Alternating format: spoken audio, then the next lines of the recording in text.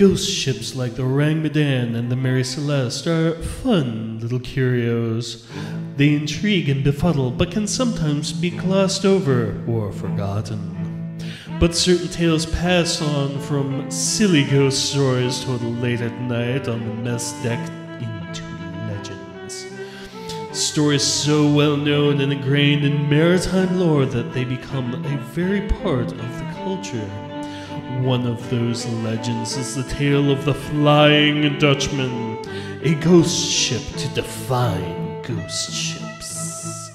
In the early 1700s, the Dutch East India Company's ships plied the seas from the southern tip of the Cape of Good Hope all the way to the Dutch East Indies, or modern-day Indonesia. But supposedly there is a remnant of the distant past that still prowls the waters to this day. On a stormy night, as a ship rounds the Cape, a sailor might have the great misfortune of witnessing an eerie glow of green. Slowly materializing from the wind and the spray of the tempest, tattered white sails, a beaten and weather-scored hull, and a crew neither living or dead. The Flying Dutchman, doomed to sail through stormy seas for eternity. The very sight of her is an omen of death. It's said that if someone were to hail her, the ship would bring her messages to be sent to shore or to long-dead relatives. Should the crew survive this chance meeting, only misfortune would they have in their future. The first mention of the Flying Dutchman in literature appears in 1790, though it's likely it existed in oral tradition before this. The book travels in various parts of Europe, Asia, and Africa during a series of 30 years and upwards by John MacDonald, a nice short name, had this to say: the weather was so stormy that the sailors said they saw the Flying Dutchman. The common story is that this Dutchman came to the Cape in distress of weather, and wanted to get into harbor but could not get a pilot to conduct her, and was lost, and that ever since, in very bad weather, her vision appears. This was the first mention and one theory to the Dutchman's origin. Other tales hold that the crew committed a heinous crime, and that they were stricken by God with a horrible pestilence, and doomed to sail the seas until their penance was repaid and their souls were set free. Though whether this crime was murder or piracy is a subject of some debate. The first story written about the vessel appeared in 1821's Blackwood's Edinburgh magazine. The story went that a Dutch captain, Hendrik van der Decken, was sailing his Amsterdam-ported ship around the Cape of Good Hope. It says, "She was an Amsterdam vessel and sailed from port 70 years ago. Her master's name was Van der Decken. He was a staunch seaman and would have his own way in spite of the devil. For all that, never a sailor under him had reason to complain, though how it is on board with them, nobody knows. The story is this, that in doubling the Cape, they were a long day trying to weather the Table Bay.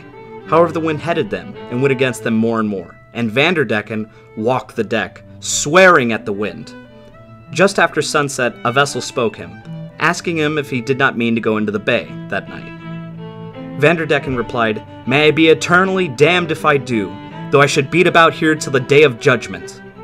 And to be sure, he never did go into the bay, for it is believed that he continues to beat about in these seas still, and will do so long enough. This vessel is never seen but with foul weather along with her." This version of the story even inspired a German opera in 1843 called Der Fliegende Holländer, or The Flying Dutchman. It was believed that Captain Van der Decken was modeled after an actual captain of the Dutch East India Company, a man named Bernard Falk. The man was a very successful and skilled captain who could make the long journey from Europe to the East Indies in incredibly fast times, once as little as 3 months and 4 days. He was so successful, in fact, that rumors spread that he had made a pact with the devil to do so. But of course, that wasn't confirmed. There have been several sightings of the Dutchman reported, one very famously being in July of 1881, by none other than Prince George of Wales, future King George V. He was aboard HMS Inconstant near the coast of Australia. He wrote, "July 11th, at 4 a.m., the Flying Dutchman crossed our bows, a strange red light as of a phantom ship all aglow, in the midst of which light the masts, spars, and sails of a brig 200 yards distant, stood out in strong relief as she came up on the port bow, where also the officer of the watch from the bridge clearly saw her, as did the quarterdeck midshipman, who was sent forward at once to the forecastle. But on arriving, there was no vestige nor any sign whatever of any material ship was to be seen, either near or right away to the horizon, the night being clear and sea calm. 13 persons altogether saw her. At 10:45 a.m., the ordinary seaman who had this morning reported the Flying Dutchman fell from the foretop mast crosstrees onto the topgallant forecastle and was smashed to atoms. But the sightings may never have been confirmed. All the same, they've still found root in our culture as a whole. Very famously, the Flying Dutchman appears in the July 7, 2006 movie Pirate. No.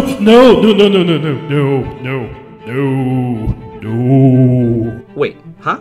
Don't mention the mouse. His spies. They lurk all around us. Shh. Don't mention the... Oh, good save. The Flying Dutchman has been mentioned in a lot of movies that we won't discuss. Go watch a movie review channel for that. But all the same, the story has been about so long and retold so many times, yet it all remains mostly the same. A ghostly ship with a crew of the damned, a portent of doom and a sign of the end. But will witnessing the Flying Dutchman sailing your waters really lead to your unfortunate demise?